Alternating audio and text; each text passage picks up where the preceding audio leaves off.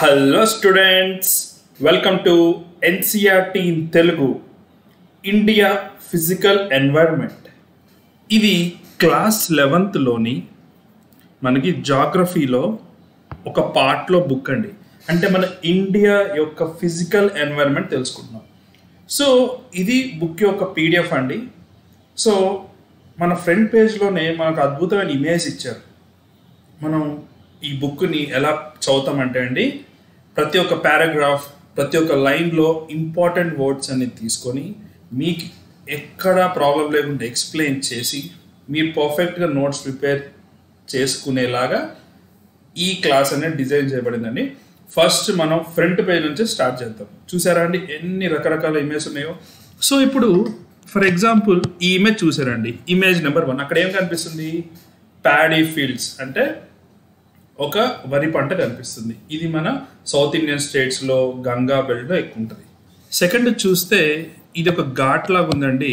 నా గెస్ ప్రకారం ఇది కాశీ ఆర్ వారణాసిలోది. ఈ థర్డ్ చూస్తే ఇది శబర్మతి ఆశ్రమం అండి. ఇక్కడ నేను ఒకసారి విజిట్ చేయడం కూడా జరిగింది. అండ్ ఫోర్త్ వన్ చూస్తే ఇది కేరళలోని బ్యాక్ వాటర్స్లో ఉంది. ఫిఫ్త్ వన్ చూస్తే మనకి హిమాలయస్ ఆ ప్రాంతం. ఇది వచ్చేసి మనకి థార్ డెజర్ట్. ఈ సెవెంత్ వన్ ఏమో ఒక వ్యాలీ లాగా ఉందండి. వ్యాలీ అంటే రెండు పెద్ద పెద్ద కొండల మధ్యలో ఉన్న ప్లేస్. అంటే అక్కడ లోకల్ ట్రైబ్స్ కానీ అక్కడ ఆ ఏరియాకి సంబంధించిన పీపుల్గా నివసించే ప్లేస్. నెక్స్ట్ వచ్చేసి బీచ్ అండి. ఇది మన వైజాగ్ బీచ్ అనుకోవచ్చు, ఏ బీచ్ అనుకోవచ్చు. నైన్త్ వన్ వచ్చేసి మనకి ఇక్కడ అడవులు చూపిస్తున్నారు. సార్ ఇదంతా ఏంటి సార్ అంటే, మనము వేటి గురించి బుక్లో తెలుసుకోబోతున్నామో దాని గురించి ఇచ్చారండి. ఓన్లీ 9 గురించే ఉంటాయంటే 9 గురించి కాదు. అసలు మన ఇండియా ఏంటి, ఇండియా జాగ్రఫికల్గా అసలు దాని గొప్పతనం ఏంటి, ఎందుకు ఇండియాని ఒక సబ్ కాంటినెంట్ అంటారు, ఎందుకు ఇండియాలో ఇంత డైవర్సిఫైడ్ ఫుడ్ ఉంది, పీపుల్ ఉన్నారు, క్రాప్స్ ఉన్నవి, ఎందుకు డిఫరెంట్ జాబ్స్ ఉన్నవి, ఎందుకు డిఫరెంట్ టైప్ ఆఫ్ క్లైమేట్ ఉంది అనేది మనం ఈ బుక్ త్రూ తెలుసుకుంటామండి. ప్రతి ఇయర్ ప్రతి ఎగ్జామ్లో ఇండియా గురించి అడిగితే ఈ బుక్ అనేది బేస్ అండి. ఎన్సీఆర్టీలో మనకి ఈ బుక్ను బేస్ చేసుకొని చాలా వరకు క్వశ్చన్స్ వస్తాయి. సో మనం చాప్టర్లోకి వెళ్ళక ముందు నేను ఇక్కడ ఒక ఇంపార్టెంట్ ఫస్ట్ స్లైడ్ పెట్టానండి. అదేంటంటే వై అండ్ హౌ. ఈ 11th క్లాస్ మనం ఇప్పటి వరకు 7th క్లాస్ కానీ 6th క్లాస్ కానీ జాగ్రఫీ చాలా చదువుకున్నాం. ఈ 11th క్లాస్ అనే వచ్చరికి స్టాండర్డ్ పెరిగింది కాబట్టి మనం వై అండ్ హౌ అంటే ఎందుకు చదవాలి. ఫర్ ఎగ్జాంపుల్ ఫస్ట్ క్వశ్చన్, ఎందుకు చదవాలి ఏంటి సార్ ఎగ్జామ్ కోసం అని మీరు అనొచ్చు. ఓకే, ఎగ్జామ్ పర్పస్లో మనం మార్క్స్ తెచ్చుకొని మంచి జాబ్ కొట్టి లైఫ్లో సెటిల్ అవ్వడానికి ఒకటి. సెకండ్ వచ్చేసి బియాండ్ ఎగ్జామ్. బియాండ్ ఎగ్జామ్ అంటే ఏంటంటే నో అవర్ కంట్రీ, అంటే మన ఇండియా గురించి తెలుసుకోవడానికి ఇది ఒక మనకి ఎక్సలెంట్ ఆపర్చునిటీ అండి ఈ బుక్ చదవడం అనేది. ఎందుకంటే ఇప్పుడు మిమ్మల్ని ఇండియా గురించి అడిగితే మీరు ఏ డైమెన్షన్లో చెప్పొచ్చు అంటే ఇండియా దాని యొక్క జాగ్రఫీ గురించి, ఇండియా యొక్క ఎకనామీ గురించి, ఇండియా యొక్క సొసైటీ గురించి, అండ్ ఇండియా యొక్క పాలిటీ గురించి. అవే అండి, ఇవే డిఫరెంట్ సబ్జెక్ట్స్గా మనకి class 11th 12thలో and from 6th class నుంచి కూడా ఉన్నాయి. So next your life style. అంటే ఇక్కడ ఏంటండి మన లైఫ్ స్టైల్ వచ్చేసి ఫుడ్, క్లాతింగ్, జాబ్ ఎక్సెట్రా. ఇదేంటి సార్ అంటే మన ఇండియా ఒక జాగ్రఫీ వల్ల మన ఫుడ్ మారిపోయింది తెలుసా అండి మీకు. ఫర్ ఎగ్జాంపుల్ మీరు గంగా ప్లేన్లో కానీ, మన గంగా ప్లేన్ అంటే నార్త్ ఇండియన్ స్టేట్స్ అండి, యూపీ కానీ, బీహార్ కానీ, వెస్ట్ బెంగాల్ కానీ. సౌత్ ఇండియాలో గోదావరి, కృష్ణా డెల్టా కానీ ఈ ఏరియాలో ఉండే వాళ్ళకి ఫుడ్ ఏది ఉంటుందండి? ఎస్, వరి, అన్నం ఉంటుందండి. ఇదే మనం ఫర్ ఎగ్జాంపుల్ హర్యానా, పంజాబ్ చూస్తే అక్కడ వీట్ ఎక్కువ పెరుగుద్దండి. అక్కడ రైస్ కూడా ఉంటుంది కానీ వీట్ ఎక్కువ ఉంటుంది. సో ఈ 2 ఎగ్జాంపుల్స్ చాలండి మనకి. ఒక క్లైమేట్, ఒక జాగ్రఫీ అనేది ఒక ఫుడ్ ప్యాటర్న్ని మార్చేసింది. క్లాతింగ్ ఎలా సార్ అంటే ఫర్ ఎగ్జాంపుల్ ఇప్పుడు నార్త్ ఈస్ట్లో కానీ కేరళలో కానీ ఇక్కడ సిల్క్ వామ్స్ ఎక్కువ ఉంటాయి. సో అక్కడ సిల్క్ మ్యానుఫ్యాక్చరింగ్ అనేది ఎక్కువ చేస్తారు. సో అక్కడ సిల్క్ క్లాత్ అనేది ఎక్కువ అవైలబిలిటీ ఉంటుంది, చీప్గా దొరుకుతుంది. అంటే అక్కడ వాళ్ళు ఎక్కువ సిల్క్ వేసుకోవడానికి ఇష్టపడతారు. ఫర్ ఎగ్జాంపుల్ మనది కొంచెం వేడి ప్రాంతం, సో ఇక్కడ మనం కాటన్ డ్రెస్ వేసుకోవడానికి ఇష్టపడతాం. అండ్ మహారాష్ట్ర మన దగ్గర ఆ సాయిల్ వల్ల, బ్లాక్ సాయిల్ వల్ల కాటన్ వస్తుంది. సో మనకి చీప్గా దొరికేది కాటన్ ఇక్కడ. సో జాబ్కి ఎలా సంబంధం అంటే, ఫర్ ఎగ్జాంపుల్ ఆలోచించండి, ఇప్పుడు ఏపీలో మంచి వాటర్ రిసోర్స్ ఉందండి, మంచి రివర్ లింకేజ్ ఉంది, దాని పక్కన ఒక ఇండస్ట్రీ ఉందనుకోండి, అందరు ఆ ఇండస్ట్రీలో వర్క్ చేయడం చూస్తారు. నార్త్ ఇండియాకి కానీ వేరే చోటుకి వెళ్ళడానికి మ్యాక్సిమం తగ్గించేస్తారు. సో ఐటీ వచ్చాక డైవర్సిఫైడ్ అయింది, ఎక్కడికంటే వెళ్తున్నారు. కానీ జాబ్ అనేది ఈ జాగ్రఫీ బట్టి కూడా డిసైడ్ అవుతుందండి. ఇప్పుడు ఫర్ ఎగ్జాంపుల్ ఢిల్లీలో చాలా చలి ఉంటుందండి, ఈవెన్ అక్కడ కంపెనీస్ ఉన్నా చాలామంది వింటర్ టైంలో వర్క్ చేయడానికి ఇష్టం లేక హైదరాబాద్లో జాబ్ ఎత్తుకుంటారు. ఈవెన్ నార్త్ ఇండియన్స్ కూడా ఇక్కడికి వస్తారు, ఎందుకంటే because of the geographical location. So ఇలా మన లైఫ్లో జాగ్రఫీ అనేది అన్ని ఫీల్డ్లోకి వెళ్ళిపోయిందండి. సో మనం వై తెలుసుకున్నామండి, ఒకటి ఎగ్జామ్ కోసం, ఒకటి మన నాలెడ్జ్ పెంచుకోవడానికి. నెక్స్ట్ హౌ, ఎలా చదవాలి. ఈ క్లాస్ 11th ఇండియా గురించి ఉన్న మనకి ఫిజికల్ ఎన్వైరన్మెంట్ ఎలా చదువుకోవాలంటే హౌ, విజువల్ రీడింగ్ అండి. విజువల్ రీడింగ్ అంటే ఇమేజెస్ త్రూ నేర్చుకోవాలి. ఇవి అన్ని సబ్జెక్ట్స్ లాగా జస్ట్ పారాగ్రాఫ్స్ చదివో లేకపోతే వర్డ్స్ గుర్తుపెట్టుకునే కాకుండా విజువల్గా ఇమేజ్ ఉండాలి. అందుకే దానికోసమని నేను చాలా ఇమేజ్ డౌన్లోడ్ చేసి ఈ సెషన్లో పెట్టడం జరిగింది. నెక్స్ట్ సెకండ్ థింగ్ వచ్చి డిస్కషన్ విత్ ఫ్రెండ్స్. మీరు ఏదైతే సబ్జెక్ట్ నేర్చుకున్నారో మీ ఫ్రెండ్స్తో డిస్కస్ చేయండి. సార్ మాకు ఫ్రెండ్స్ లేరు, మేము సెల్ఫ్గా prepare అవుతున్నామంటే revise your self. Book మూసేసి ఈరోజు ఏం జరిగిందో చాప్టర్ 1 కళ్ళు మూసుకొని ఒకసారి రివైజ్ చేయండి. ఎక్కడెక్కడ మిస్ అవుతుంది అక్కడ బుక్ ఓపెన్ చేసి మళ్ళీ చేయండి. ఇది ఒక best way. And third one వచ్చేసి ఫ్యాక్చువల్ డేటా ఇంటర్కనెక్టింగ్ ఏంటంటే ఈ చాప్టర్ స్పెషాలిటీ ఏంటంటే మనకి ఫస్ట్ చాప్టర్లో ఇండియా లొకేషన్ ఉంటుంది, తర్వాత drainage system, climate, natural vegetation, soils, ఇలా డిఫరెంట్ ఉన్నాయండి. సో సాయిల్స్ వచ్చినప్పుడు ఫర్ ఎగ్జాంపుల్ ఇప్పుడు నార్త్ ఇండియాలో గంగా యమున ఎక్కడైతే పారుతుందో అక్కడ అలువియల్ సాయిల్ వచ్చిందనుకోండి, వెంటనే మీరు ఆ లొకేషన్ని మీరు ఇంటర్కనెక్ట్ చేసుకోవాలి. అంటే చాప్టర్ మధ్యలో ఒక ఇంటర్ లింకేజ్ ఉందండి. మీరు ఈ చాప్టర్ చదివేటప్పుడు ఇక్కడ నా పాయింట్ వస్తే దాని లొకేషన్ ఎక్కడుందని అలా అనుకోవాలి. సపోజ్ రివర్ సిస్టమ్ వస్తే అక్కడే సాయిల్ ఉందనేది మీరు ఇట్లా ఇంటర్లింక్డ్గా చదువుతాయండి, మీకు పర్ఫెక్ట్గా మన ఇండియా గురించి తెలుస్తుంది. అండ్ ఎగ్జామ్లో 100% మీరు ఇండియా గురించి అడిగిన బిట్ వస్తుంది. సో ఫస్ట్ మనం యూనిట్స్ చూద్దాం, ఓకేనా. యూనిట్స్ టోటల్ 4 యూనిట్స్ ఉన్నాయండి. 4 యూనిట్స్లో చాప్టర్ వైజ్గా డివైడ్ చేశారు. సో ఫస్ట్ చాప్టర్ వచ్చేసి ఇండియా, ఇట్స్ లొకేషన్. ఇండియా అసలు ఏ లొకేషన్లో ఉంది ఏంటి అని. నెక్స్ట్ వచ్చేసి స్ట్రక్చర్ అండ్ ఫిజియోగ్రఫీ. ఈ ఫిజియోగ్రఫీ అంటే ఇండియా యొక్క షేప్ అండి. అంటే మీకు మౌంటైన్స్ కానీ, డెజర్ట్స్ కానీ, ప్లేన్స్ కానీ అవి ఎలా ఉన్నాయి ఇక్కడ చెప్తుంది. థర్డ్ వచ్చి డ్రైనేజ్ అంటే ఫ్లో ఆఫ్ వాటర్ అంటే ఏంటంటే రివర్స్. సో ఇండియాలో ఎన్ని రివర్స్ ఉన్నాయండి మనకి, గంగా, బ్రహ్మపుత్ర, కృష్ణ, గోదావరి, కావేరి, ఇలా చాలా ఉన్నాయి. వాటి డ్రైనేజ్ సిస్టమ్ ఏ స్టేట్స్లో ఉందో తెలుస్తుంది. నెక్స్ట్ క్లైమేట్, మనకి ఎప్పుడు వర్షాలు పడతాయి, మనకి ఎప్పుడు వింటర్ సీజను, మనకి ఎప్పుడు సమ్మర్ సీజన్. సార్ ఇవన్నీ మనం తెలుసుకోవాలంటే వీటి బట్టే అండి మనం తినే ఫుడ్ అనేది డిపెండ్ అయి ఉంటుంది. సో నెక్స్ట్ న్యాచురల్ వెజిటేషన్ అంటే ఫారెస్ట్ గురించి అండి.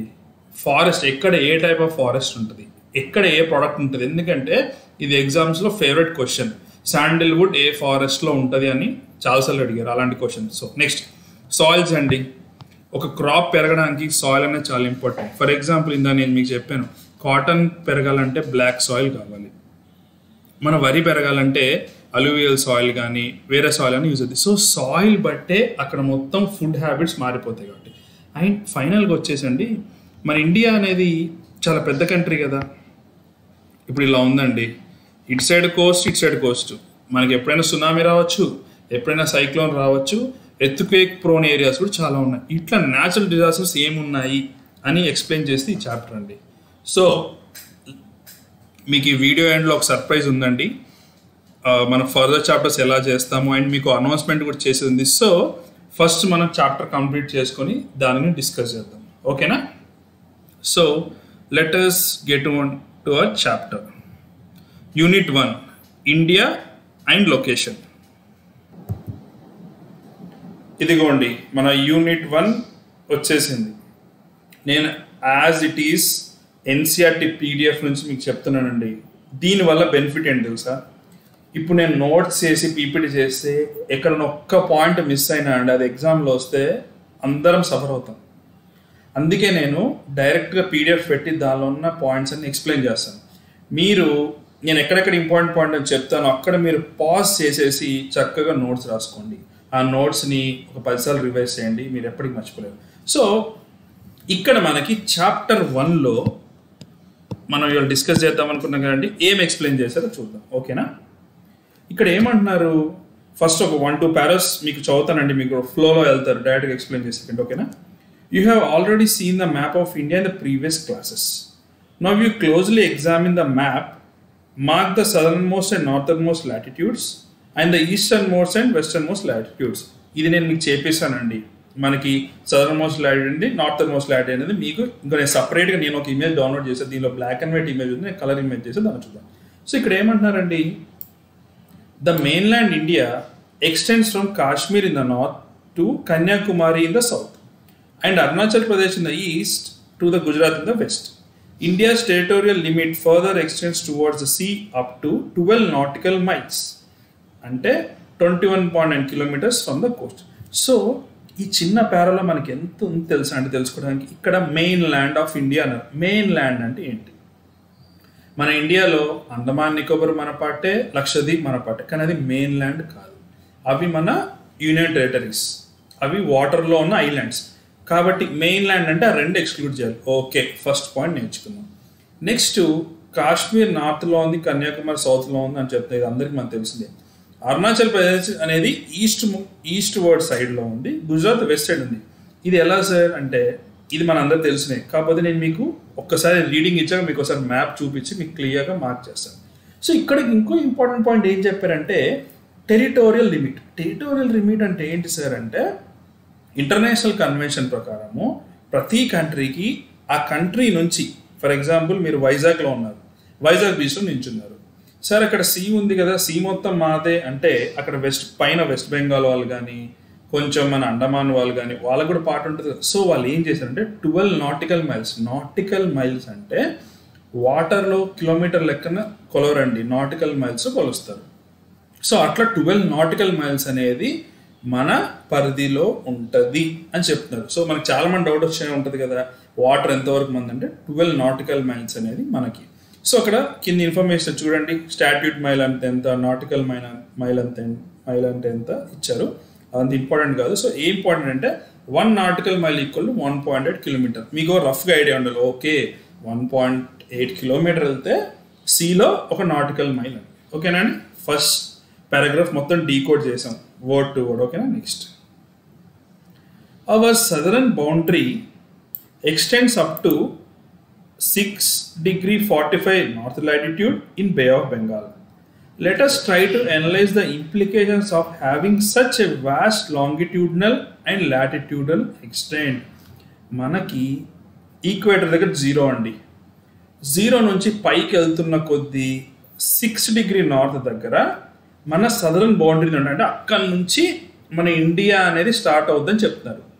సరే, ఇలా చెప్తే ఎలా గుర్తుంటుంది సార్ అంటే ఎస్, నేను మీకు చూపిస్తాను, ఇమేజ్ చూపించి క్లియర్గా ఎక్స్ప్లెయిన్ చేస్తాను. బట్ ఫస్ట్ మనం ఈ ఫ్యాక్చువల్ డేటా తీసుకుందాం. ఓకేనా?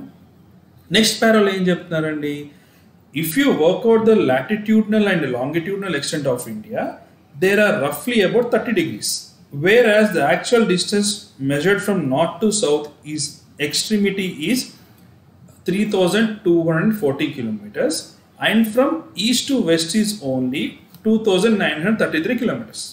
So what is the reason for this difference? Sir మాకు అసలు ఇది ఈ పాయింట్ అసలు ఏం అర్థం కాలేదు సార్ అని మీరు అంటారు, నాకు తెలుసు. సో ఇప్పుడు నేను పీపీటీలో మీకోసం డౌన్లోడ్ చేసిన ఇమేజ్ అనేది మీకు చూపిస్తాను, వాళ్ళు ఏమంటున్నారో మీకు అర్థమవుతుంది. ఓకేనా?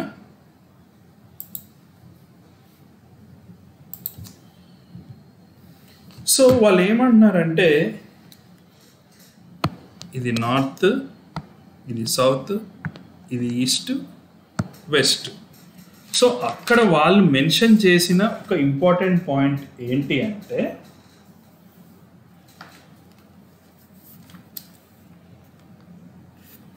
సో మనం నార్త్ టు సౌత్ తీసుకుంటే కనుక 3,214 kilometers ఉందంటండి. ఇదే ఈస్ట్ టు వెస్ట్ అంటే అడ్డం తీసుకుంటే ఎంత ఉందండి? 2933. వీళ్ళేమంటున్నారంటే పైనుంచి కింది వరకు లాటిట్యూడ్, అడ్డం లాటిట్యూడ్ రెండు కూడా 30 degrees దగ్గరలో ఉంది కదా, మరి డిఫరెన్స్ ఎందుకు ఉంది అని అంటున్నారు. సో ఇది చాలా ఇంపార్టెంట్ క్వశ్చన్. సో మీరు ఇమేజ్ ఒకసారి గుర్తుపెట్టుకోండి. నేను చెప్పాను కదండి, ఇప్పుడు సదరన్ మోస్ట్ బార్డర్ అనుకోండి. ఫర్ ఎగ్జాంపుల్ ఇక్కడ ఈ మనం అండమాన్ కూడా తీసుకోవాలి. ఇక్కడ 6 degrees 45. నేను మీకు లొకేట్ చేస్తా అని చెప్పా కదా, ఇది. సో ఈక్వేటర్ నుంచి మనం ఇలా పైకి వెళ్తున్నాం అనుకోండి, ఇక్కడ వస్తుంది. ఇది మన సదరన్ పోస్ట్ మాట. చాలాసార్లు అడిగారండి. 6 degrees 45 నార్త్ అనేది మనకి అంటే ఈక్వేటర్ నుంచి చూస్తే నార్త్ కాబట్టి నార్త్ అన్నారు. అది మనకి సదరన్ మోస్ట్ పాయింట్. ఒక్కసారి ఇమేజ్ గుర్తుపెట్టుకోండి. నేను మీకు ఎందుకు తగ్గిందో చూపిస్తాను. ఏంటి అంటే ఇప్పుడు for example north to south చూసామండి. దీన్ని ఎలా చూస్తాం మనం? లాటిట్యూడ్, ఇవన్నీ అడ్డంగా ఉన్న గీతలన్నీ లాటిట్యూడ్స్ అండి. సో ఇవన్నీ కూడా సేమ్ ఉన్నాయి, అంటే ప్యారలల్గా ఉన్నాయి. ఇదే కనుక మీరు లాంగిట్యూడ్ చూసారనుకోండి, మీరు ఇక్కడ చూడండి, లాంగిట్యూడ్ చూడండి, క్రాస్. ఇది చూడండి, ఇట్లా క్రాస్. ఇది ఎందుకు క్రాస్గా ఉందంటే అండి, ఇక్కడ క్లియర్ అబ్జర్వ్ చేయండి. ఇది ఫర్ ఎగ్జాంపుల్ ఎర్త్ అనుకోండి, ఇది పోల్స్, ఇది ఈక్వేటర్. సో మనం అనుకున్నట్టు లాటిట్యూడ్స్ అన్నీ ప్యారలల్గా ఉంటాయి. ఇది 0, లాటిట్యూడ్ ప్యారల్ ఉంది, ఇక్కడ ఇండియా ఉందనుకోండి. ఈ లాంగిట్యూడ్స్ ఎలా ఉంటాయంటే ఒక పాయింట్ నుంచి స్టార్ట్ అవుతాయి కాబట్టి అవి ఈక్వేటర్ దగ్గరికి వచ్చేసరికి వెడల్పు అయిపోతాయి. పైకి వెళ్ళే కొద్దీ దగ్గరకు వస్తుంటాయి. అంటే ఫర్ ఎగ్జాంపుల్ ఒక వేవ్ లాగా, ఒక రేస్ లాగా, అంటే ఇట్లుంది, ఇట్లా వెళ్ళిపోద్ది, ఇలా ఉంది, ఇలా వెళ్ళిపోద్ది, ఇక్కడ ఈక్వేటర్ వస్తుంది. సో అలా రావడం వల్ల ఏంటంటే లెంత్ అనేది తగ్గిపోతుంది. అందుకే లాంగిట్యూడల్ చూస్తేనేమో 2933 అంటే అడ్డంగా ఇలా తగ్గిపోతుంది. ఇదే 3214 అనేది పైనుంచి కిందాగా చూస్తే, ఈ లాటిట్యూడ్ ప్రకారం చూస్తే ఎక్కువ ఉంది. సో దానికి రీజన్ ఇదని చెప్తున్నారు. ఓకేనా? నెక్స్ట్ మనం దానిలోకి వెళ్ళిపోదాం, పీడిఎఫ్లోకి. సో ఇది అయిపోయిందండి, ఈ పారా అయిపోయింది. ఈ పారాలో ఏం చెప్తానంటే this difference is based on the fact that the distance between two longitudes decrease towards the poles, whereas the distance between two latitudes remain the same everywhere. చూసారు కదండి, నేను ఇందాక ఏ పాయింట్ అయితే ఎక్స్ప్లెయిన్ చేశానో, ఎప్పుడైతే మనకి లాంగిట్యూడ్స్ అనేవి పోల్స్ నుంచి వచ్చేటప్పుడు దగ్గర కావడం వల్ల మీకు సైజ్ తగ్గిపోయి మీకు లెంత్ తగ్గింది కిలోమీటర్స్గా. బట్ లాటిట్యూడ్స్ మాత్రం సమాంతరంగా ఉండడం వల్ల నార్త్ టు సౌత్ ఈక్వల్ ఉంది. సో అదే పాయింట్ ఇక్కడ ఎక్స్ప్లెయిన్ చేస్తాడు. సో నెక్స్ట్ పారాకి వద్దాం. From the values of latitude, it is understood that the southern part of country lies within the tropics and the northern part lies in the subtropic zone or warm temperate zone. This location is responsible for large variations in landforms, climate, soil types and natural vegetation in the country. సరే ఏంటి sir దీని meaning? ఏదో tropics అంటున్నారు, sub trophic అంటున్నారు అంటే చూద్దాం. వీళ్ళే image ఇచ్చారో చూద్దాం. ఫర్ ఎగ్జాంపుల్ ఇక్కడ వీళ్ళు ఇచ్చిన ఇమేజ్ చూడండి, ఇండియా మ్యాప్. ఇక్కడ ఏం చెప్తున్నాడు? ఇప్పుడు కర్సర్ క్లియర్గా చూడండి, ఇక్కడ నేను పెన్తో రాయలేను. ఇక్కడ లైన్ చూసారు అడ్డంగా, దీన్ని ట్రాపిక్ ఆఫ్ క్యాన్సర్ అంటారు. సో ఈ లైన్ కింద ఉంది, అప్ టు 0 వరకు ఉందంతా ట్రాపికల్ ఏరియా అంటారు. సో చూడండి, మన తెలంగాణ కానీ మన ఆంధ్రప్రదేశ్ కానీ ఇదంతా ట్రాపికల్ ఏరియా.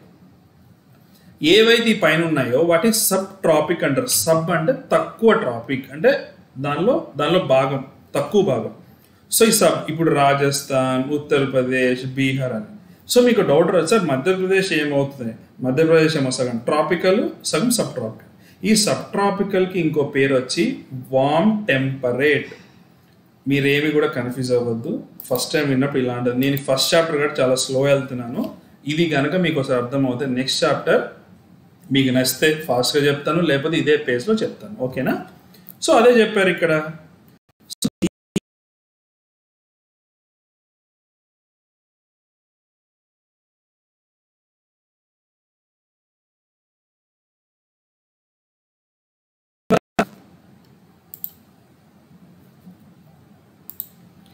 నెక్స్ట్ వచ్చేసి from the values of latitude it is understood that southern part of the country lies within the tropic. ఇది అయిపోయింది కదా, sorry. Okay, now let us observe that the longitude extends and its implication on the Indian people. From the values of longitude it is quite discernible that there is a variation of nearly 30 degrees which causes a time difference of nearly 2 hours between the easternmost and westernmost part of country. You are familiar with the concept of IST. What is the use of Indian Standard Meridian? While the sun rises in the northeastern states about 2 hours earlier as compared to Jaisalmer, the watches in Dibrugarh, Imphal in the east and the Jaisalmer and Bhopal or Chennai in the other parts of India show the same time. Why does this happen? ఇప్పుడు మీకు మన image పెట్టాల్సిందే. Yes, తను ఏమంటున్నాడంటే అండి, ఇక్కడ అరుణాచల్ ప్రదేశ్ ఉంది కదా, ఇది వెస్ట్ సైడ్ గుజరాత్, అంటే జైసల్మేర్ గురించి చెప్పాడు. జైసల్మేర్ అనేది రాజస్థాన్లో ఉంటుంది. దీని ఏమంటాడంటే కాన్సెప్ట్, ఇది ఈస్ట్ కదా, ఇది వెస్ట్ ఇందా చూసాం, ఇక్కడికి 30 degrees లాంగిట్యూడ్ అనే డిఫరెన్స్ ఉంది. సో మనకి సూర్యుడు ఇటు సైడ్ ఉదయిస్తాడండి.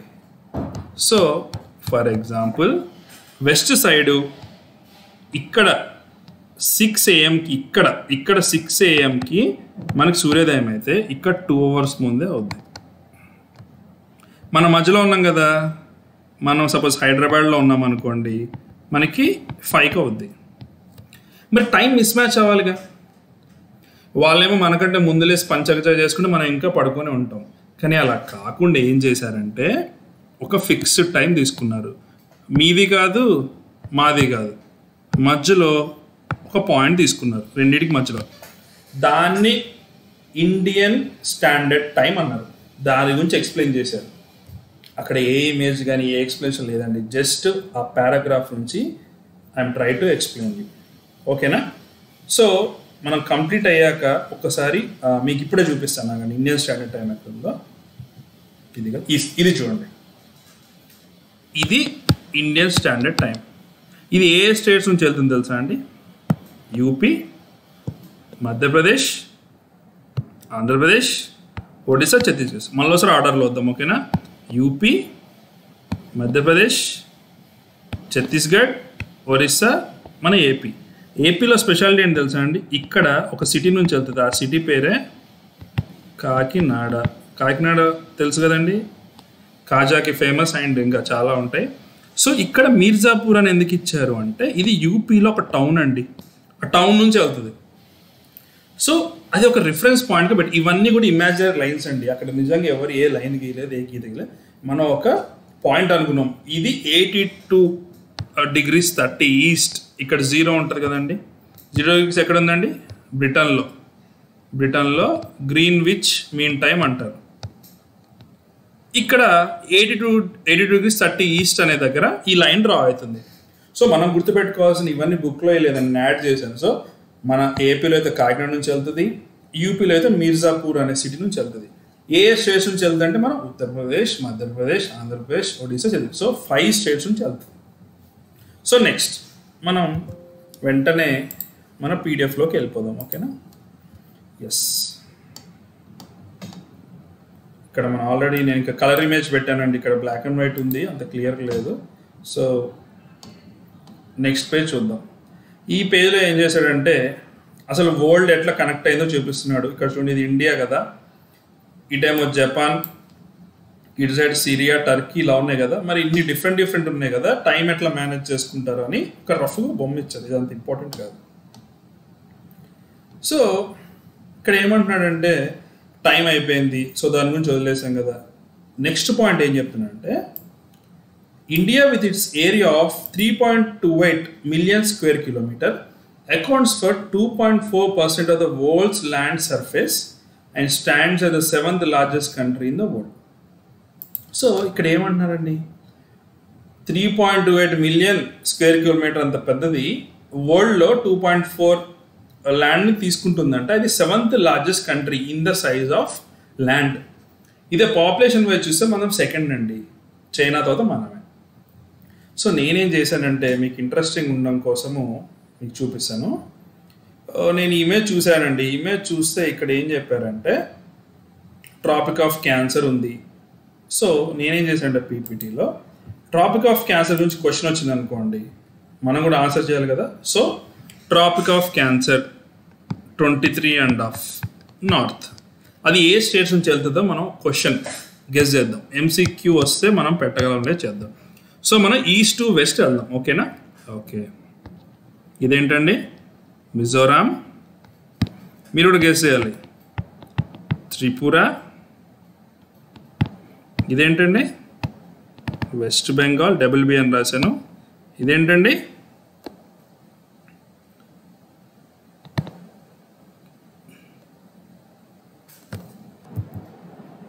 సారీ అండి, కట్ అయింది, మళ్ళీసారి రాద్దాము. 23.5 నార్త్ కదా. ఎస్, ఇది వచ్చేసి మిజోరాం.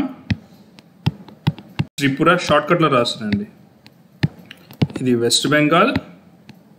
ఇది జార్ఖండ్. ఇందాక నేను ఛత్తీస్గఢ్ అని రాశాను, జార్ఖండ్.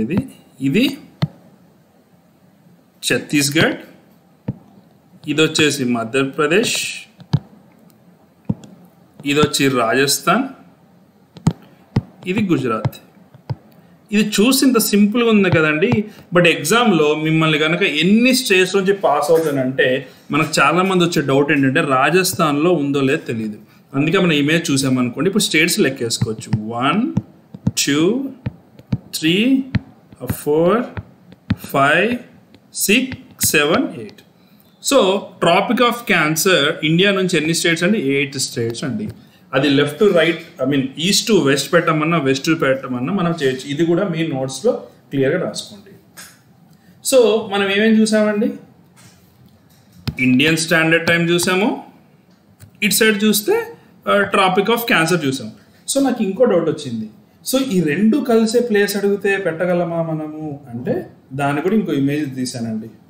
సో ఇక్కడ మీరు చూస్తే దీని standard meridian are Indian standard time, దాన్నే స్టాండర్డ్ మెరిడియన్ అంటారు. దాన్ని 82.5 degrees. ఇక్కడ మనం చూసాం కదండి, కాకినాడ నుంచి వెళ్తాం. ఎస్, ట్రాపిక్ ఆఫ్ క్యాన్సర్ ఇప్పుడే చూసాం, మనకు తెలుసు 8 స్టేట్స్లో. సో ఈ రెండు కలిసే ప్రాంతం ఎక్కడ అని మనం చూస్తే ఇక్కడ చూసారా, ఇక్కడ ఒక పాయింట్ ఉంది సార్. అది మధ్యప్రదేశ్ ఛత్తీస్గఢ్ అంటే అది ఆ పాయింట్ వచ్చేసి కరెక్ట్గా బార్డర్లో ఉందండి. సో ఎగ్జామ్లో మీకు 100% మీరు ఆన్సర్లో మధ్యప్రదేశ్ కానీ ఛత్తీస్గఢ్ ఇస్తాడు, మన అంతకంటే ఎక్కువ కన్ఫ్యూజ్ చేయడు. కాబట్టి మీరు ఛత్తీస్గఢ్ అని పెట్టేసేయండి. ఎందుకంటే చాలామంది యూపీయా లేకపోతే ఒడిస్సానో అనుకుంటారు. బట్ ఈ క్వశ్చన్ వస్తే కనుక మీరు ఛత్తీస్గఢ్ మధ్యప్రదేశ్ బార్డర్లో ఉంది కాబట్టి ఛత్తీస్గఢ్ పెట్టేసేయండి. సపోజ్ ఛత్తీస్గఢ్ ఆప్షన్ లేకపోతే మధ్యప్రదేశ్ పెట్టండి.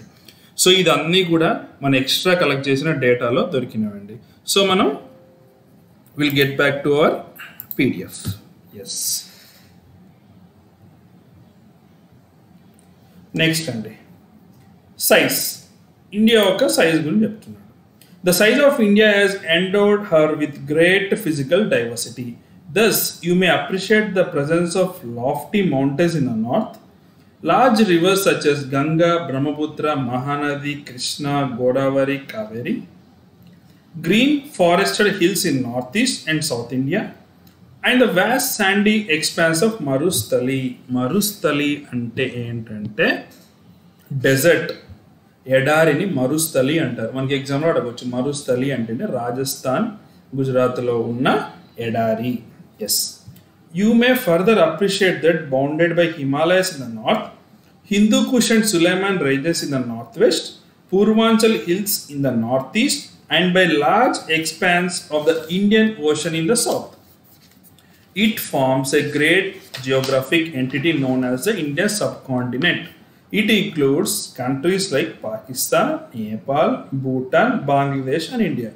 సార్ ఇక్కడ వరకు చదివింది ఎక్స్ప్లెయిన్ చేయండి అంటే ఇక్కడ ఏం చెప్తున్నానంటే మనకి నార్త్లో పెద్ద పెద్ద మౌంటైన్స్ ఉన్నాయని చెప్తున్నారు. ఇంకా రివర్స్ ఏంటి ఇంపార్టెంట్ అంటే గంగా, బ్రహ్మపుత్ర, మహానది, కృష్ణ, గోదావరి, కావేరి అని చెప్తారు. ఇవి కాకుండా మనకి మంచి హిల్స్ ఉన్నాయంట నార్త్ ఈస్ట్లో, మన సౌత్లో. అండ్ మరుస్థలి మనం ఆల్రెడీ డెజర్ట్ గురించి చదువుకున్నాం. నెక్స్ట్ ఇంపార్టెంట్ ఏం చెప్తున్నారు అంటే హిందూ కుష్ అనేది మౌంటైన్స్ పేరు అండి. అవి జమ్మూ కాశ్మీర్లో ఉంటాయి, అదొక point. Suleman ranges in the north west అంటే మన పాకిస్తాన్ ఇండియా బార్డర్లో ఉంటాయి. నెక్స్ట్ వచ్చి పూర్వాంచల్ హిల్స్, ఇవి మన నార్త్ ఈస్ట్ స్టేట్లో ఉంటాయి.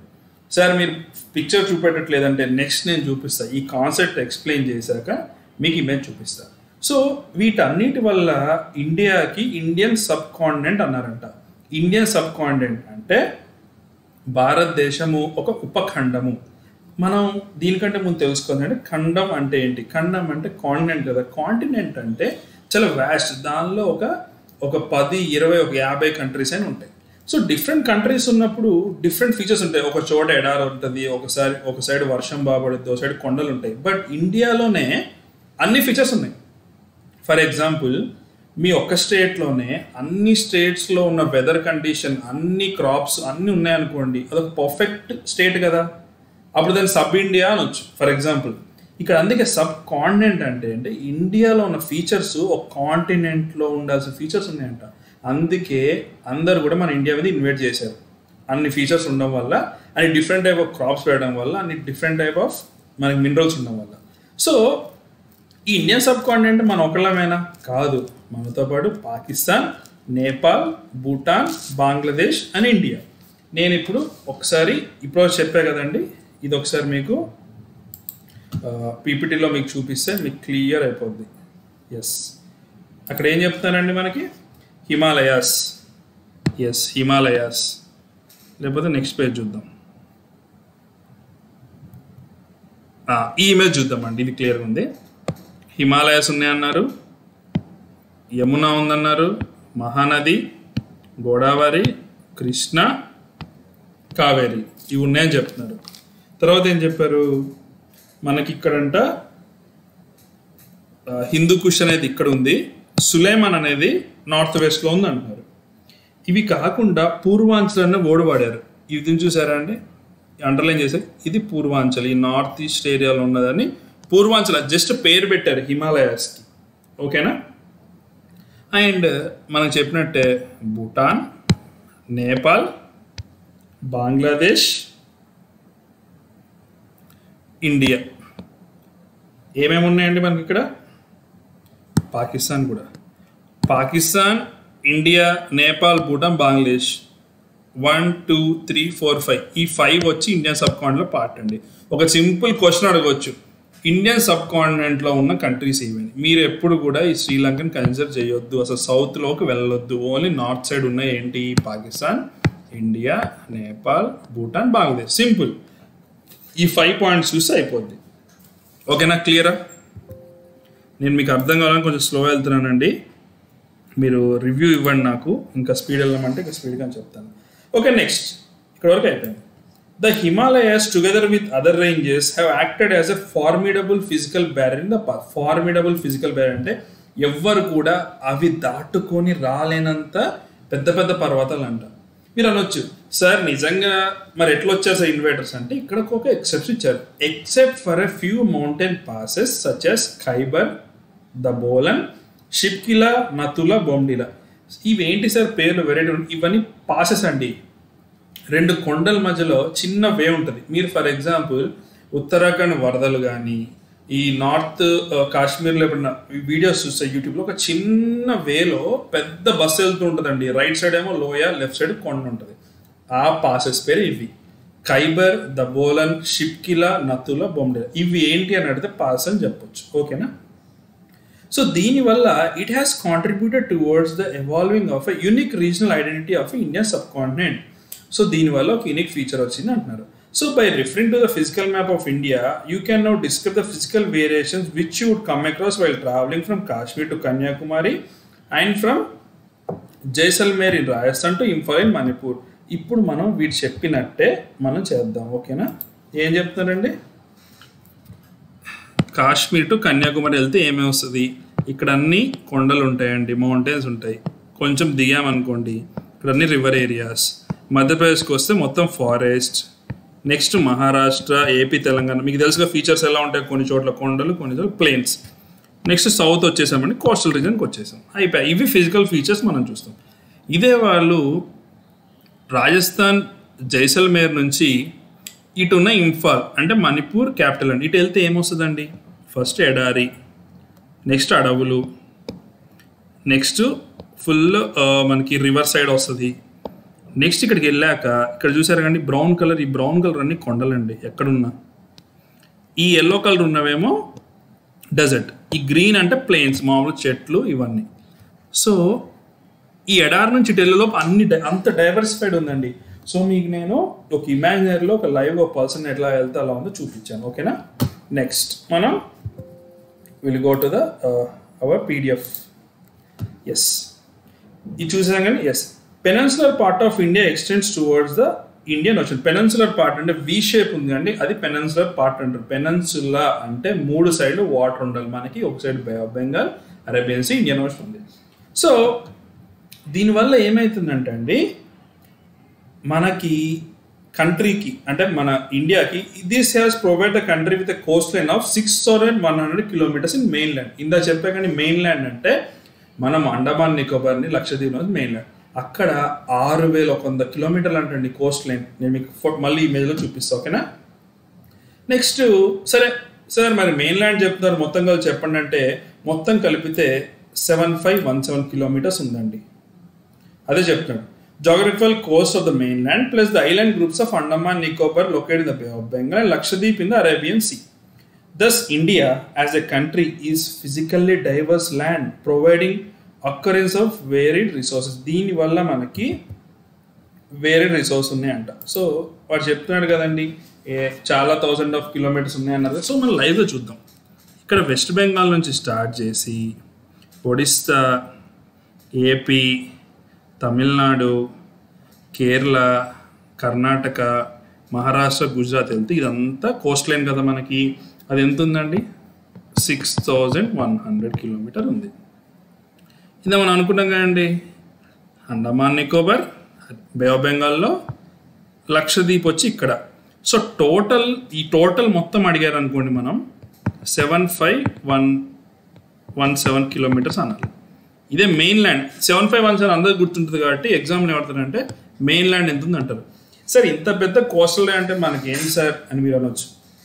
ఈ కోస్ట్ లైన్ వల్ల ఏంటండి మనకు ఫుల్గా చేపలు దొరుకుతాయి. సెకండ్, ఇక్కడ నుంచి ఎక్స్పోర్ట్స్ అండ్ ఇంపోర్ట్స్ చేయొచ్చు. ఇవి కాకుండా ఈ కోస్ట్లో అండర్గ్రౌండ్లో చాలా పెట్రోల్ రిజర్వ్స్ ఉంటాయి. కేజీ బేసిన్ అంటారు, గుర్తుంది, కృష్ణా గోదావరి బేసిన్ అక్కడ ఉంటాయి.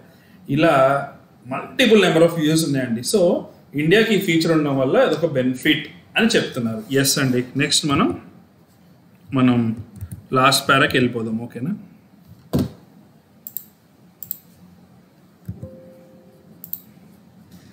Yes, India it's neighbors. Examine the location map of India. You will notice that India is located in the south central part of continent of Asia, bordering the Indian Ocean and its two arms extending in the form of Bay of Bengal and Arabian Sea. This maritime location is peninsular India has provided links to its neighboring regions to the sea and air routes. ఓకేనా. మనం ఇంత చూసాను గుర్తుందా second image. ఇదే దీని గురించి చెప్తానండి.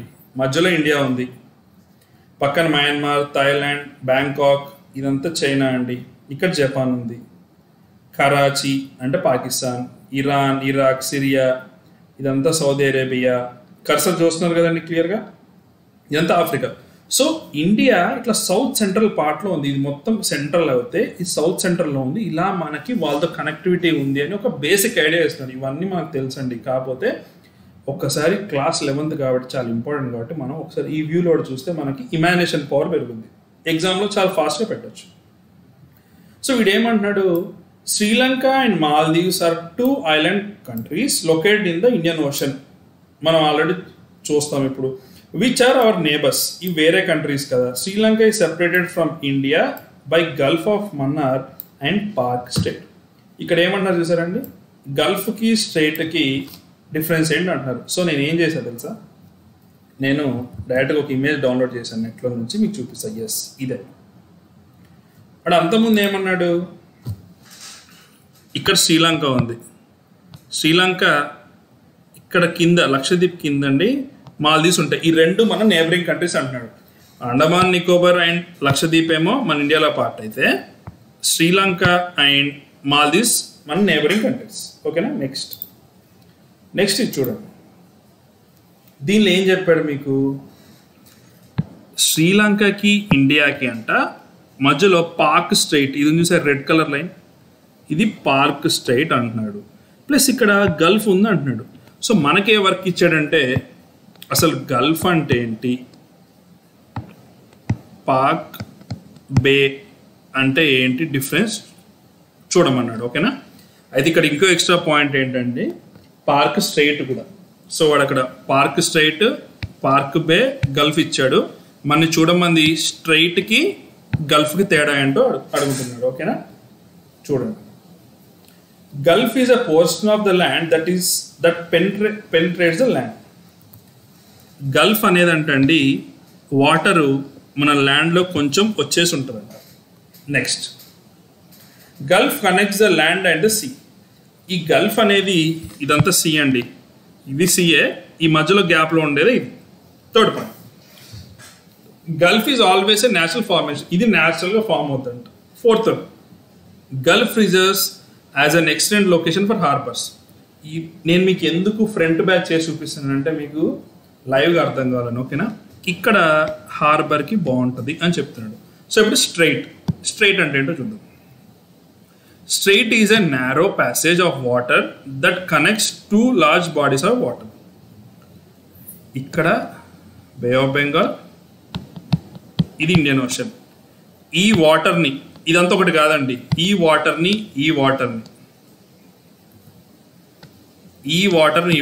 1 and 2ని కలిపేదే పార్క్ స్ట్రైట్. ఓకేనా. Next, straight connects two large water bodies. ఇందాక చూసాం కదా, బే of Bengal, Indian ocean. Straight can be man made and such a structure is known as canal.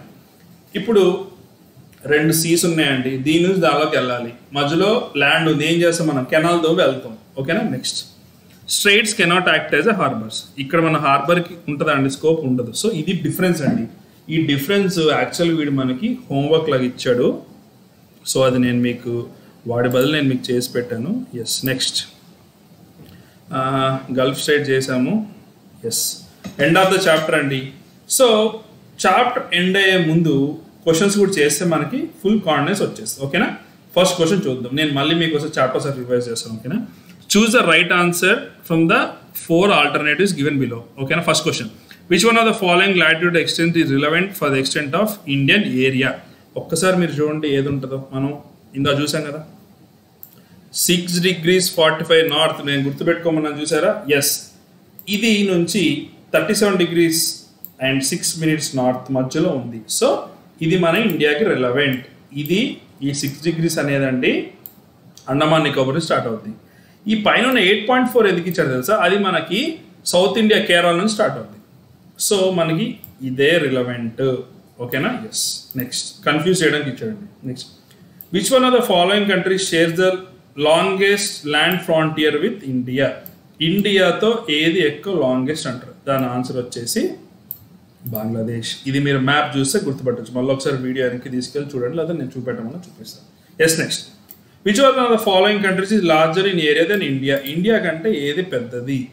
So India కంటే పెద్ద వచ్చేసి చైనా అండి. చైనా అనేది లార్జ్, ఇండియా కంటే పెద్ద. So which one of the following language ఇది స్టాండర్డ్ మెరిడియన్. చెప్పాకండి స్టాండర్డ్ మెరిడియన్ అన్న Indian standard time అంటే ఏంటండి 82 degrees 30 ఈస్ట్. ఎక్కడి నుంచి వెళ్తుంది, కాకినాడ నుంచి వెళ్తుంది, యూపీలో మీర్జాపూర్ నుంచి వెళ్తుంది. ఎస్. నెక్స్ట్, ఇవి నార్మల్ క్వశ్చన్స్ అండి. ఎస్. సో మళ్ళీ ఒకసారి మనం పీపీటీ చూసేస్తే చక్క రివైజ్ అయిపోద్ది కదా. ఫస్ట్ మనం లొకేషన్ చూసాము, ఇటు సైడ్ అరుణాచల్ ప్రదేశ్ అన్నాడు, ఇటు సైడ్ గుజరాత్ అన్నాడు, అది చూసాము. నెక్స్ట్ ఇది చూసాము, trophic of cancer A states నుంచి వెళ్తా చూసారు. నేను కాల్ ఇంటెన్షనల్ ఇక్కడ అక్కడ స్టేట్స్ లేకుండా పెట్టానండి, మీరు డౌట్స్ ఉన్నప్పుడు వెనక్కి చూడండి. నెక్స్ట్, ఇండియన్ స్టాండర్డ్ టైం ఎక్కడి నుంచి వెళ్తా చూసాము. నెక్స్ట్, ఆ 2 పాయింట్స్ ఎక్కడ ఉన్నాయి, ఈ 3 ఇమేజెస్ మాత్రం ఎక్కడ లేవండి, నేనే సర్చ్ చేసి పెట్టాను. అండ్ నెక్స్ట్, నార్త్లో హిమాలయస్, సౌత్లో ఇది, ఈ డిఫరెన్స్లు ఇక్కడ మనం చూసాము. నెక్స్ట్ ఇక్కడండి ఈ స్ట్రైట్కి గల్ఫ్కి మన ఎన్సీఆర్టీ లేదు, అందుకే నేను క్లాస్ 11th అనేది ఒక వాల్యుయేషన్ అని డిస్కస్ చేయడం జరిగింది. సో ఇది మనం చేసాం. సో డిఫరెన్స్ కూడా ఉందండి, ఇది మీ నోట్స్లో రాసుకోండి, మీకు ఎక్కడ దొరకదు ఇది. So you can make it.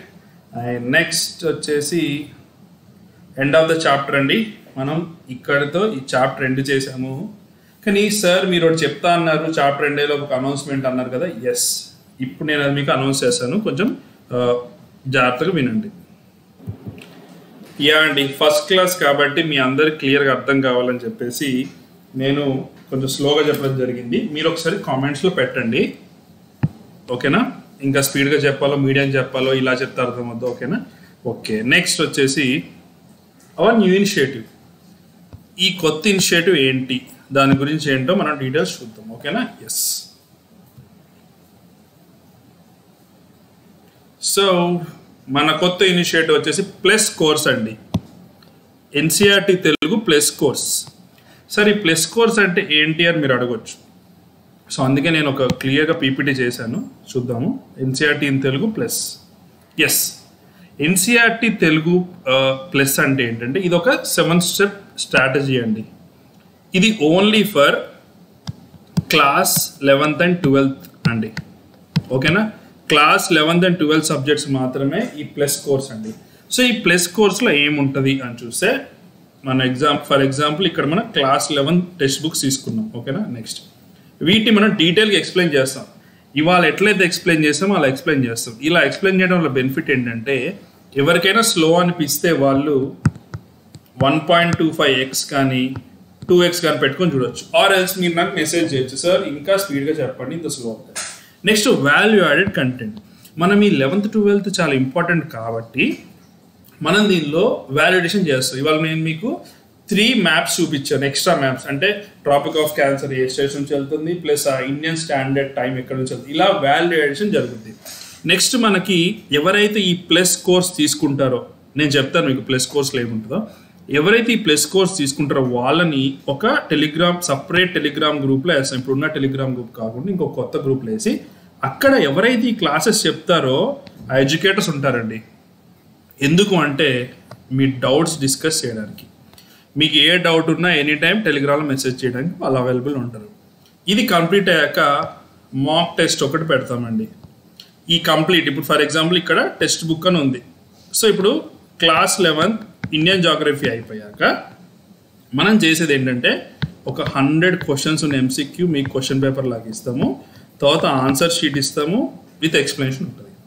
Next final వచ్చేసి స్ట్రాటజీస్ ఫర్ క్లియరింగ్ ఎగ్జామ్స్. మీరు ఏ ఎగ్జామ్ ప్రిపేర్ అయినా సరే ఎగ్జామ్ హాల్లో మీరు ఎట్లా ఎలిమినేషన్ మెథడ్ అప్లై చేయాలి ఆర్ ఇంకేదైనా మెథడ్ ఎట్లా అప్లై చేయాలో మేము డిస్కస్ చేస్తాం. సో 11th 12th క్లాసెస్కే ఈ ఎన్సీఆర్టీ తెలుగు ప్లస్ అనేది 7 స్టెప్ స్ట్రాటజీ అండి. ఈ కోర్స్ ఎవరైతే తీసుకుంటారో వాళ్ళకి మేము ఇంకా క్లియర్గా ఎక్స్ప్లెయిన్ చేస్తాం ఈ 7 స్టెప్ స్ట్రాటజీ ఏంటనేది. సో నెక్స్ట్ చూద్దాం అసలు ఏంటి అనేది. సో దీనిలో ఏ సబ్జెక్ట్స్ కవర్ అవుతాయి సార్? ప్రస్తుతానికి మనం క్లాస్ 11లో ఉన్న 3 ఇంపార్టెంట్ సబ్జెక్ట్స్ తీసుకున్నామండి. ఒకటి క్లాస్ 11 జాగ్రఫీ. ఇప్పుడు మీరు వింటున్నారు కదా క్లాస్ 11 జాగ్రఫీ. దీనిలో ఒక 7 చాప్టర్స్ ఉన్నాయి. Next class 7 polity. Indian constitution at work అంటే ఇది మస్ట్ రీడ్ బుక్. నేను మీకు నెక్స్ట్ స్లైడ్లో ఆ బుక్ యొక్క ఇమేజెస్ కూడా పెట్టా, చూద్దాం. Next class 11 economy. దీనిలో ఇండియన్ ఎకనామిక్ డెవలప్మెంట్ ఉంటుందండి. ప్లస్ దీంతో పాటు క్లాస్ 12 ఉంది కదండి, అది ఇంట్రొడక్టరీ మ్యాక్రో ఎకనామిక్స్. టోటల్ ఈ 4 టెక్స్ట్ బుక్స్ అనేవి ఈ కోర్స్లో కవర్ అవుతున్నాయి. ఇది ప్లస్ కోర్స్లో కవర్ అవుతున్నాయి, ఓకేనా? నేను ఇందులో మీరు చెప్పా కదండి టెక్స్ట్ బుక్ చూపిస్తాను, అది చూద్దాం. చూడండి, ఫస్ట్ చూపించా కదా, ఎస్ ఇది నేను డీల్ చేస్తుందండి. నెంబర్ 2 ఇది ఇంకో ఎడ్యుకేటర్ చేస్తారు. 3 and 4 ఇది వేరే వేరే ఎడ్యుకేటర్స్ చెప్తారు. వీళ్ళందరూ కూడా ఫస్ట్ చాప్టర్ రిలీజ్ చేస్తామండి. మీరు చూడండి, మీకు నచ్చితే తీసుకోండి. అండ్ ఆల్రెడీ మీరు చాలామంది మా 6th to 10th క్లాస్ వేరే ఎన్సీఆర్టీస్ కూడా మీరు వినున్నారు కాబట్టి మీకు ఐడియా ఉంది, ఓకేనా? నెక్స్ట్ సో సార్ ఇది ఫ్రీనా అని మీరు అడగొచ్చు, కానీ ఇది ఫ్రీ కాదండి. ఎందుకంటే మనం already 6th to 10th class అనేది మనం ఫ్రీ కోర్స్ పెట్టాం. ఈవెన్ దానిలో చెప్పే ఎడ్యుకేటర్స్కి మేము సొంతంగా అంటే మేము జాబ్ చేసి బయట క్లాస్ చెప్పిన మనీ ఉంది కానీ ఆ మనీతోటి చెప్పాము మనం. సో ఇప్పుడు 11th క్లాస్ చెప్పడానికి ఎడ్యుకేటర్స్కి మేము కొత్తగా ఒక వెబ్సైట్ ఒకటి క్రియేట్ చేద్దాం అనుకుంటున్నాము, యాప్ ఒకటి బిల్డ్ చేద్దాం అనుకుంటాము. And ఎడ్యుకేటర్స్కి money plus video ఎడిటర్కి, next logos and marketing వీళ్ళందరి టీంకి కూడా మనం మనీ ఇవ్వాల్సి ఉంటుందండి. అంటే మీరు మాకు ఇచ్చే ఫీజు ఓవరాల్గా మొత్తం కంప్లీట్గా వీళ్ళకి వెళ్ళిపోతుందండి. అంటే it's like zero profit and nothing. So each సబ్జెక్ట్కి వచ్చి, సో 4 సబ్జెక్ట్స్ కదా, ఈచ్ సబ్జెక్ట్ వచ్చి ఒక్కో సబ్జెక్ట్కి 299 అని పెట్టాము. సో 4 సబ్జెక్ట్స్ కనుక మీరు కాంబోలో తీసుకుంటే, ఎందుకంటే ఇవన్నీ మస్ట్ రీడ్ కాబట్టి 1196 అవుతుందండి. సో మేము ఇవాళ ఏం చేసామంటే ఒక 30 స్టూడెంట్స్, ఆల్రెడీ మ్యాథ్స్ కోర్స్ ఇచ్చిన 30 స్టూడెంట్స్ మేము మాట్లాడి ఇలా పెడుతున్నాం ఇనిషియేటివ్ అంటే, ఆ 30 పీపుల్ ఏమన్నారంటే మేము రెడీ సార్ తీసుకోవడానికి ఇప్పటికిప్పుడు. అంటే మేము ఇంకా లాంచ్ చేయలేదు, లాంచ్ చేసినప్పుడు చెప్తాము, నైట్ వీడియో వస్తుందని చెప్పాము. సో వాళ్ళని అడిగాము ఇట్లా 1196 పెడుతుందంటే, దానిలో కొంతమంది ఏమో అంటే 20 పీపుల్ ఏమో 1196 ఓకే అన్నారు. ఒక 10 పీపుల్ మాత్రం సార్ ఇంకొంచెం తగ్గిస్తే బెటర్, మేము కూడా తీసుకుంటాం అన్నారు. సో మేము వాళ్ళని అడిగాము ప్రైస్ చెప్పమని. వాళ్ళు అరౌండ్ ఏ ప్రైస్ చెప్పారంటే, ఎస్ వాళ్ళు చెప్పిన ప్రైస్ 799. 799కి వాళ్ళు అన్నారు సార్ మినిమం ఒక 100 మెంబర్స్ అన్న తీసుకుంటారు ఇదని చెప్పారు. సో ఇది ఓన్లీ స్టూడెంట్ రివ్యూ అండి. బట్ మా టీం మేము డిస్కస్ చేసి అసలు 799 వద్దు, అంతకుముందు చెప్పిన ఈ 1196 అసలు వద్దు, 799 వద్దు. మరి ఎంత ప్రైస్ పెడదాం అనుకున్నారంటే నెక్స్ట్ స్లైడ్లో మీకు చూపిస్తాను ఎంత ప్రైస్.